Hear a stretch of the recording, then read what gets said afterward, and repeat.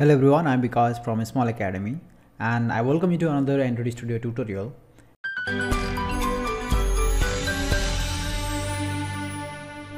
And in this tutorial today, we're going to learn how to reset the user password once you logged in the user successfully into your application using Firebase Authentication.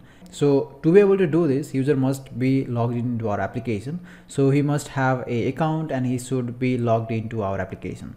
Then only he'll be able to reset his password. Okay. This video is extension of the Firebase Authentication tutorial that I have uploaded on the channel, and a lot of people ask me to create videos on further advanced topics. So I had created video on how to reset the forgotten password and how to send the reset password email to your Gmail account, and I have also covered the part where I have verified the user's email. So I have done that all in the previous videos. So if you want those videos, then you can go to the playlist that I'm going to link in the description. And also I'm directly going to use the Firebase Authentication source code and the application that already have the Firebase Authentication implemented. So if you want that source code, I'll also link that source code link in the description. And if you want full detailed tutorials on that, you can go and watch the playlist from the beginning so that you'll understand what I have implemented on the application that I'm going to use here. Let's get started. So first I have opened the source code in my Android Studio. So this is the source code of the previously created application, that is Firebase Authentication application. So this Firebase Authentication application implement the login and register of the user using Firebase, and I have connected this application to a Firebase project, and I have done all those things in the previous videos on the playlist. So please go ahead and watch that if you want to do that. Otherwise, if you don't want to do anything extra and just want to learn how to implement this password reset option, then you can just download the source code and open in your Android Studio. Then you can follow along with me on this video. All right, so let's get started. Here what I want to do is I want the user to be able to reset his password. All right, so initially we have let the user created the account and they can set their own password, right? So I'm gonna open the layout file here, and here in the activity register we have the multiple fields that we have given to the user.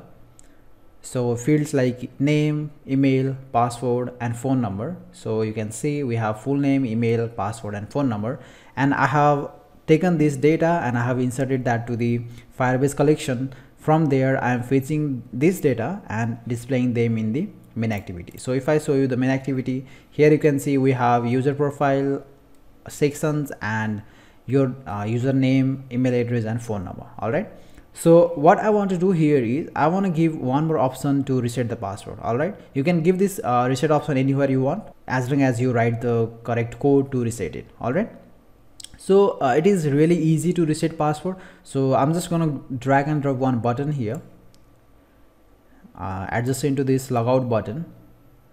Okay, otherwise what I'm gonna do is I'm gonna place this button just after this logout button. Okay, so let's fix the constraint. All right, so I'm gonna change the ID of this button so that we can use this button in the main activity. So reset password local. Okay, so let me copy this and let's go back to the main activity. I'm going to close all these files that are open here, which is not required actually. So we only need this main activity.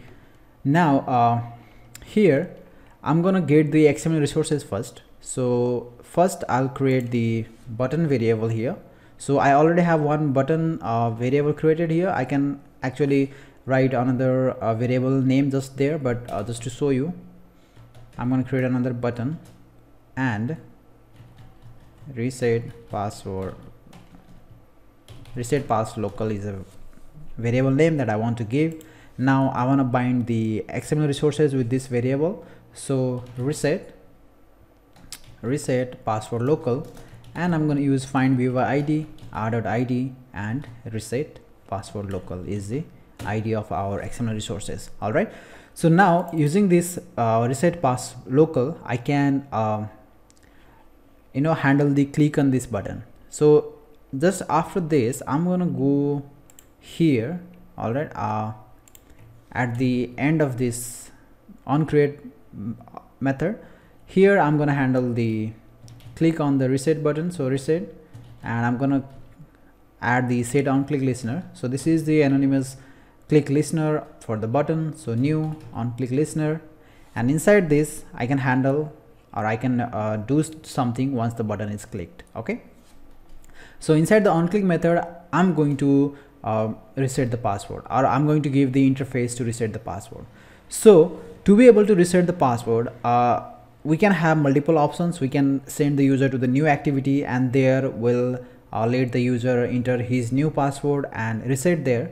But instead of doing that, the better method I think is to use the pop-up menu. So as if you have come from the previous videos, and you may have seen me using pop-up dialog to reset the password and verify the email, just like that. So here I'm going to use the pop-up, and inside that pop-up we'll have one option to add the new password field. So let's create the pop-up menu, pop-up dialog actually, and there we will let the user reset the password. Okay, so we already have the source code for that. So I'm going to go to login here, and I'm going to look for the alert dialog or pop-up dialog. Okay, so this is the dialog that I have previously written here. So I'm going to copy this. Don't worry, I'm going to explain what this code is doing in the main activity. So inside this, I'm going to paste it and click on OK. Now here we are having one edit text inside our pop-up dialog. We are creating the alert dialog here, and we are integrating this edit text with inside this alert dialog. So you need to understand that we are not using any XML resources for this alert dialog. We are just directly using Java code to define the edit text and the view. So that's what we are doing here. So the edit text is our view, and we are integrating that edit text with this alert dialog. Okay, so here just creating the alert dialog, edit text for the reset. So I'm going to remove, I'm going to rename this. Now here I need to change this. So here you can see we are assigning the view as the new edit text. So once we run this application, you will understand what we are doing here. So here I'm going to change the title. So this is the title of the alert dialog. So it says reset password. So actually we are resetting the password. So here instead of asking user to enter email, I'll just ask user to enter the new password. So enter. Here we are just setting the edit text view to the alert dialog. So this will merge the edit text with the alert dialog. So this is password reset dialog is the variable name of the alert dialog here.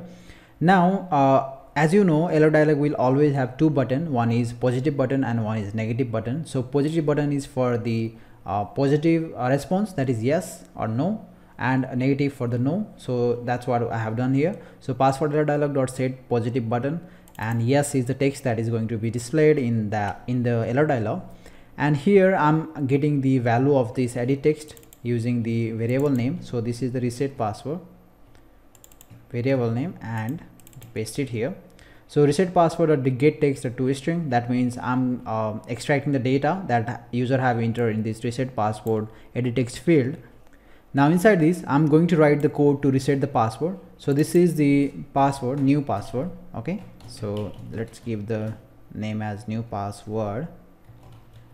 Okay, now to reset the password, we need to get the currently logged in user first. So I don't think I have the user variable here, so I'm going to get the current user.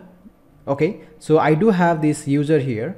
So this is the currently logged in user. We are getting using the Firebase auth instance of Firebase authentication, and we are getting the current user, right? But this Firebase user is not public, and I can't access that there in the this method here. So what I'm going to do is I'm going to make this the global variable. So I'm going to remove the final and copy this from here to here. Okay, and make this user. All right, now I can use this user object to reset the password. So let's go back to our password dialog reset dialog, error dialog here, and I'm gonna use the user object user dot. Now we have the special method called update password, and here I need to set I need to pass the new password as a parameter. So new password. Okay, now I need to add the event listener. So in case of the successful execution of the password reset option, will display some message, and in case it is failed, will display some message to the user. All right, so let's add new on success listener. So once the password is reset successfully, will display some message to the user saying that your password has been reset successfully. And in case the password reset of process is failed, we'll add the on failure listener. So new on failure listener. Okay, in case of failure, we'll display the same toast message saying that password reset failed. All right.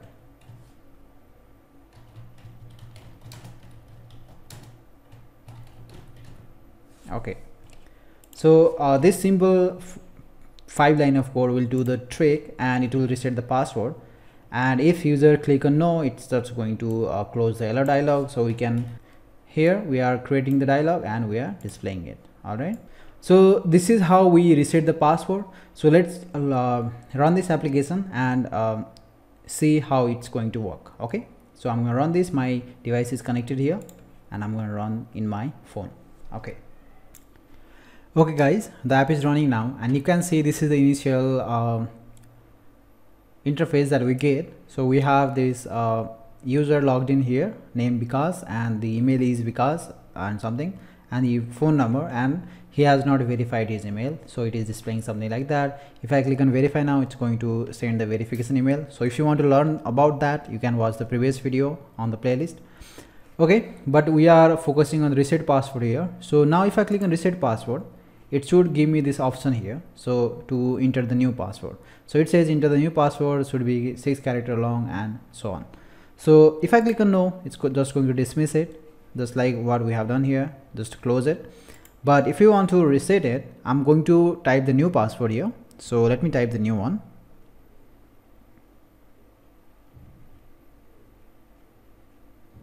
Okay, so this is my new password. Now if I click on yes, it should reset my password, and next time I should be able to log in using this password. So click on yes, and we'll find out what happens. So it says password reset successfully. So now I'm going to log out from here. So let's log out. Now I'm in the login screen.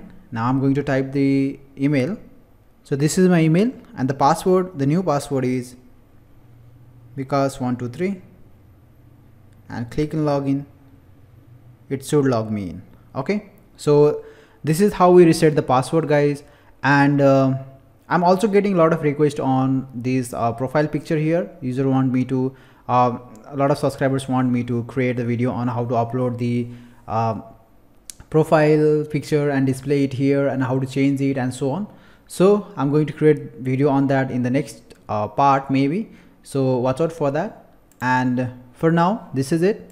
I will see you in the next video. Don't forget to like and subscribe, and bye bye. Have a good day.